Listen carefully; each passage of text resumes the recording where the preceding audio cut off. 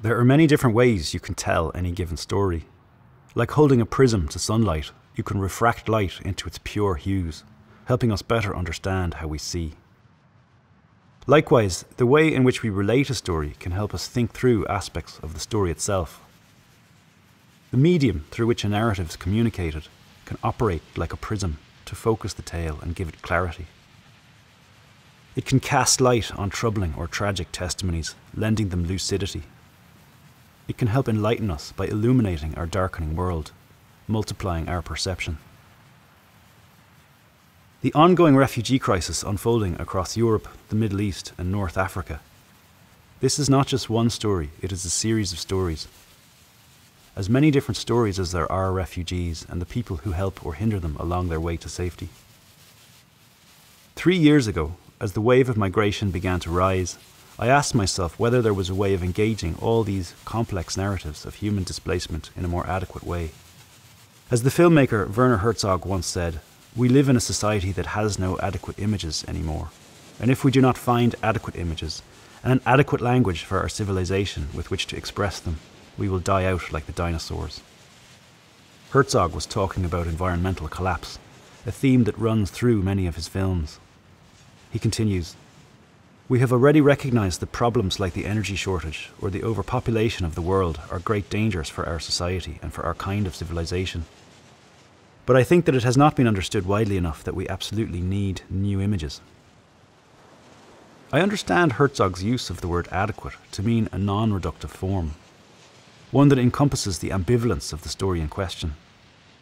In relation to my own work, I was aiming for something that engages with and reveals some of the problems faced by the refugee, both practically and existentially, as well as embracing the subjectivity of those receiving the refugee. As Europeans, our subjectivity is crucial to any story about refugees landing on our shores. This is because we are responsible for how we perceive the refugee crisis, for our changing attitudes towards refugees, for the Byzantine asylum process that welcomes them, and for many of the problems that forced them to abandon their homes in the first place. What are these problems? They are diverse. In making this project, I intercepted two of the busiest and most perilous routes. One from the east, from the countries such as Syria, Iraq and Afghanistan, crossing Turkey, and arriving in the EU on the shores of Aegean Islands, then passing through the Balkan corridor on the route north. The other is from the south, from countries in the Sahel region, Senegal, Mali, Nigeria, Niger, Chad, Sudan, Ethiopia, Eritrea, crossing the Sahara Desert for Libya, where they attempt to cross the Mediterranean, hoping to reach Italy, often continuing north for countries such as France, Germany, the UK and other wealthy nations. Almost all the countries that refugees leave behind them lie on desert thresholds. All these nations lie on the front line of climate change, their arable lands losing ground to the encroaching desert, making human life unlivable and often fomenting war, insurgency and other forms of conflict. Eyal Weissman has recently made an excellent case for the reciprocal correlation of conflict and environmental change, particularly in areas of desertification. Our inability to manage and share the world's resources, to prevent the loss of arable lands resulting from global warming, and the endless series of wars resulting from and contributing to climate change. This constellation of factors has produced a perfect storm of human displacement. While struggling with these ideas and searching for a more adequate strategy to represent them, I accidentally came across a new camera technology which seemed to speak to many of these concepts: ambivalence, subjectivity, perception, body heat, mortality, borders, insurgency, climate change, and war. What I found was that if you add up all these factors, plus photography, if you smelt them down and cast this metal in the form of a camera, you get a specific kind of imaging technology. And this was a powerful military thermal imaging device that sees heat and can image the body from a distance of 30.3 kilometers. This camera was specifically designed by a multinational weapons company for use by militaries and police forces for battlefield situational awareness and long-range border enforcement. Employed for both search and rescue as well as insurgent detection, it can also be used as part of advanced weapon systems for tracking and targeting the enemy. I began to work with this camera alongside a team of collaborators, the cinematographer Trevor Tweeton and the composer Ben Frost. We tried to work against the camera's original purpose, to use it against itself, to more adequately tell the stories of the journeys of refugees landing on Europe's shores, one that we hoped would engage with all of these aspects. This idea of heat, imaging heat, which we hoped would speak sideways about human displacement resulting from climate change and global warming. It also spoke more practically, even indexically, about the struggle of the refugee. To lose one's home is to lose many things, but primarily one loses warmth. In the Irish language we have a proverb, Níl aon tintán mar hintán féin. This is our way of saying there's no place like home, but it translates as there's no hearth like your own hearth. The hearth, the floor of the fireplace, the hottest part of the home, is at the centre of the very idea of home. Refugees leave everything behind, especially the home. They literally leave the heat behind them, and they expose themselves to the elements, the cold sea waves, the winter rain and the snow. Homes are replaced with tents and shelters. People die of exposure. Light is visible heat. Light fades. Heat grows cold. People's attention drifts. Media attention dwindles. Compassion is eventually exhausted.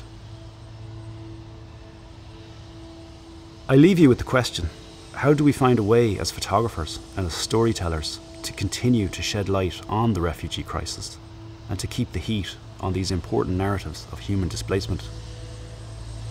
If we can find a way to do this, then perhaps we can preserve our own humanity and sustain our warmth as humans.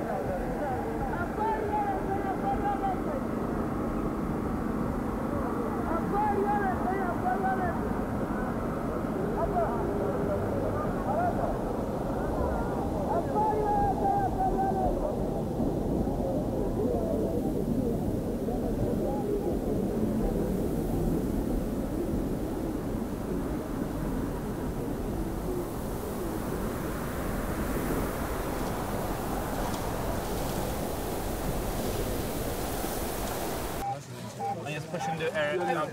Like this.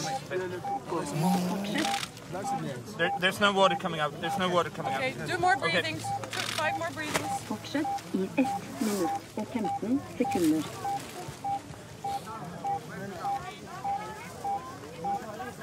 Okay, then I will give 10 compressions.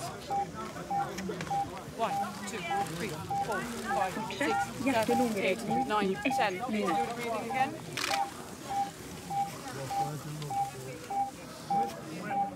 Fortsett. And I give 10 more compressions. 15. Yeah. Fortsett i 45 sekunder. I can hardly get in the air in. 5, 6, 7, 8, 9, 10, 11, 12. Okay, so